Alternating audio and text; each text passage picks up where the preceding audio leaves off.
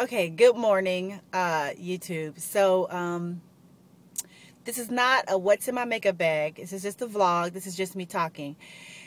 And it's about my obsession with this lipstick called Saint Germain from MAC. So, you're probably thinking, Larissa, why do your lips look like you're wearing Pepto-Bismol? I absolutely love this lipstick.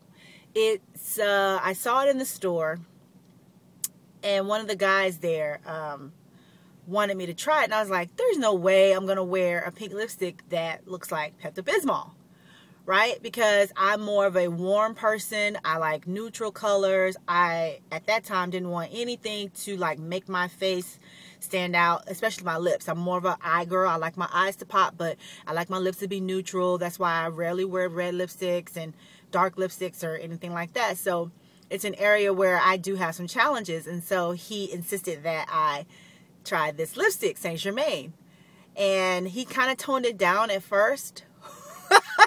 But the more I wear this lipstick, whoo, the more I love this lipstick.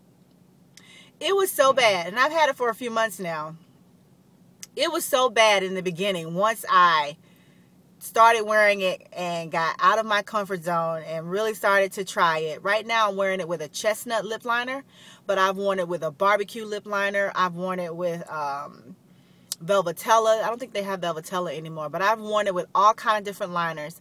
I went through this phase where I didn't care what my eye color was. I didn't care what my clothing color was. And I would rock this Saint Germain. Did I look crazy? Yeah. I look crazy, but you couldn't tell me nothing. And I just wanted to encourage ladies out there, you know, get out of your comfort zone.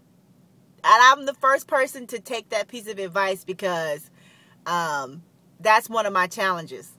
You know, I had a friend of mine who told me, Larissa, all you wear is blue, black, and brown. I was like, ain't nothing wrong with them colors.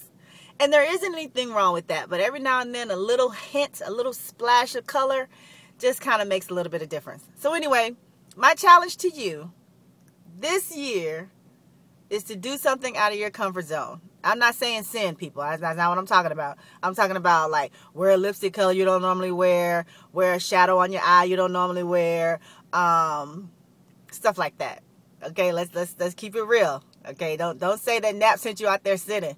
Well, she told me to do something I never did before, so I went on and got on the pole for 5 minutes. No.